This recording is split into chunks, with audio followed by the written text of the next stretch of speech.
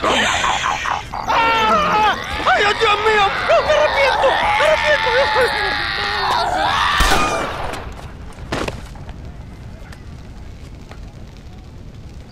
Do you think I like shooting women? You filthy whoremongering wretch.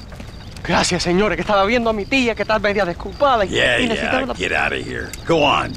Go on, get it. Ándale, gracias. Hello, Mr. Ricketts. Hello, John. I see you're enjoying another vacation in our little resort. Something like that.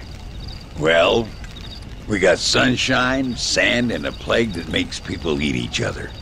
Come to think of it, it must feel just like America to you. What is going on? I thought things were calmer in Mexico. This is calm. What's a little light cannibalism among friends? Excuse me. So, how have you been? Good.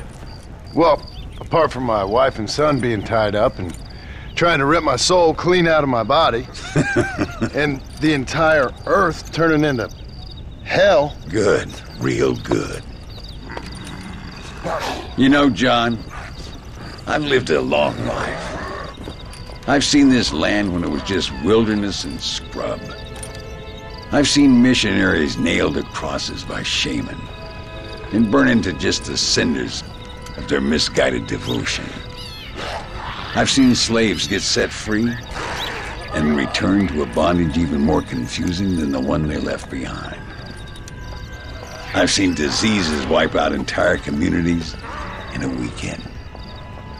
I've seen bad men make their own Valhalla out in the bush, with harems of maidens and the hunting of men as a sport. I've seen men struggle with principles and morals and the very meaning of existence. I've killed all that can be killed.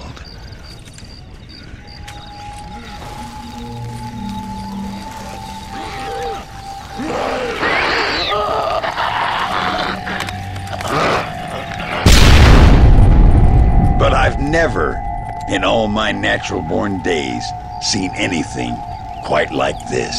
Nor me, sir. Now, if we could only get something that would attract these blighters, we could kill them faster and maybe return this land to its natural state. Some kind of bait? Exactly. I think I might know how. And more dynamite. I'm running pretty low. Let me see what I can do. Thank you, John. And take care.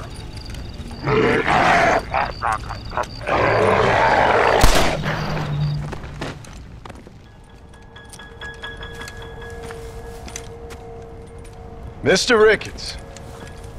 Hello, sir. How have you been? As you imagine. Good. Did you get the dynamite? Yes. And the bait. Huh. Let's see.